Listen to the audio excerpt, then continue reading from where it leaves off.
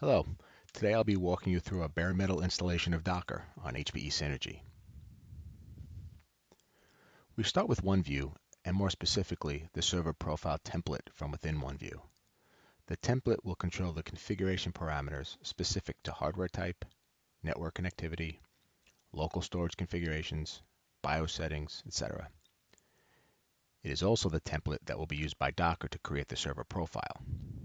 This addresses the physical hardware provisioning. For the operating environment provisioning, we're using Insight Control Server Provisioning to execute an OS build plan. This OS build plan would install and configure a base operating system of CentOS that Docker will be installed onto later in the demo. A future demo will introduce HPE Synergy's image streamer to address the stateless provisioning of an operating environment. On the right-hand side, you can see a Docker machine create command was executed along with a number of parameters. These can be scripted, however, for the purposes of this demo, we call them out line by line. As part of the syntax of the Docker machine create command, we are specifying a number of arguments, namely the OneView provider driver for Docker, the IP addresses and credentials for OneView, Insight Control Server Provisioning, and ILO, as well as the name of the server profile template and the name of the OS build plan. As the commands execute, you can see the feedback that the integration provides to the end user. The server's power state was set, the Synergy Compute Module bay and hardware was chosen, and the profile creation was initiated. On the left-hand side, you can see the profile being created within OneView. This was accomplished through the integration between the Docker driver for OneView and OneView's RESTful API.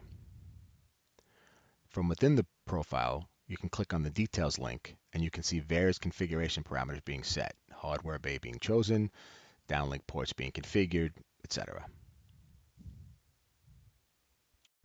Once the profile is created and assigned, the next steps are to register and import the ILO into ICSP. This will allow the compute modules to be a target for the build plan.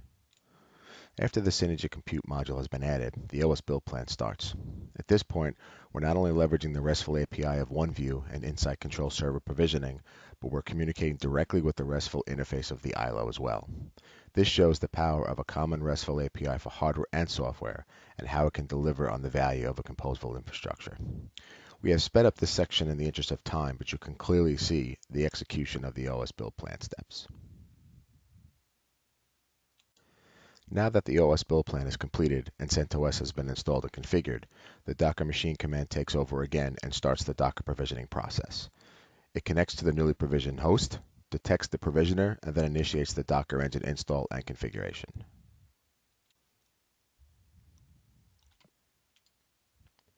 You can now see that the process has completed and the Docker engine is installed and up and running. The newly provisioned Docker host is now running the Docker engine, bare metal, on a CentOS-based operating system, no hypervisor. We run the next command to set some environment variables so we can execute Docker commands directly against the newly provisioned host. If we look at the IP address that is identified in the command line and open it in a browser, you can clearly see that there is no web application currently running. This is to show that we do not have any containerized applications installed or running on the newly provisioned Docker host. By executing the next command, we will connect the shell we are currently running commands in to the Docker host. This will allow us to run commands directly against the newly provisioned Docker host, which we will illustrate next. Now that we have a Docker host, the next step would be to run a containerized application. Here we will leverage the Docker Hub, a cloud-based registry and repository, to pull down a Jenkins containerized workload. Jenkins is a popular open source continuous integration server used in the DevOps world. We issue the Docker pull command and the application name as it is stored in Docker Hub to pull down and install Jenkins on our new host. Now that Jenkins has been pulled down from Docker Hub and installed, we issue the Docker run command. We specify the associated ports and the container name. As you can see, the container essentially starts up much like a server booting and starting an application. however much faster and much more efficient. After a few seconds, the command line shows that Jenkins is up and running. As we refresh our browser, you can see that the Jenkins containerized workload is now up and running and accessible.